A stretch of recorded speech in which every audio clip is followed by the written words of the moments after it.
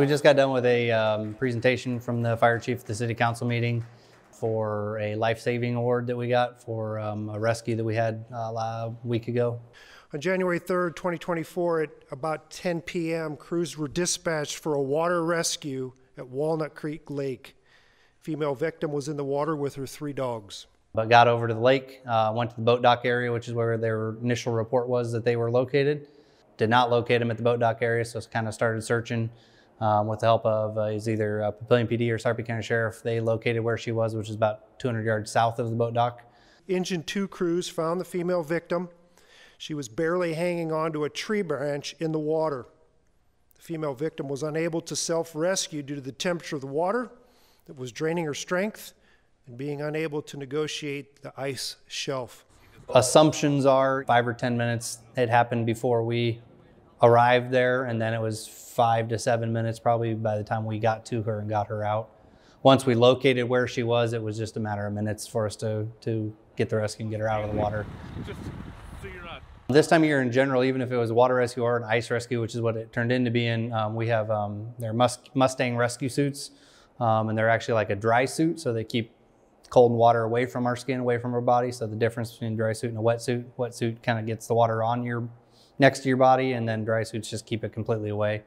So really it's pretty, I'll call it minimum equipment for us. It's a couple of guys in those Mustang suits, and then a rope with it's kind of a sling that we can put around them that's attached to the rope, and then we use that to pull both the rescuer and the victim back in.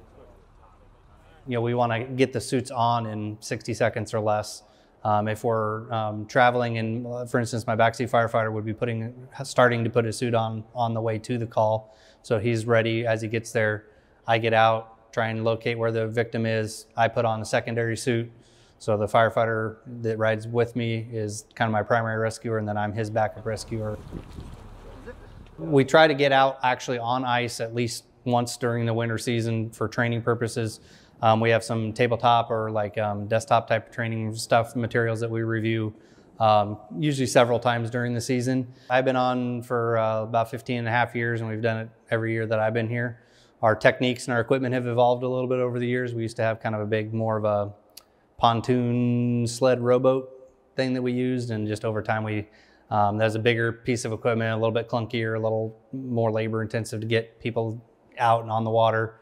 And the method we use now with the suit and the rope is just a lot more efficient, and it allows us to effect that rescue in minutes once we get on location. So it just makes it a lot quicker, a lot more streamlined for us. So this is the first ice rescue with an actual victim in the water that I've been on.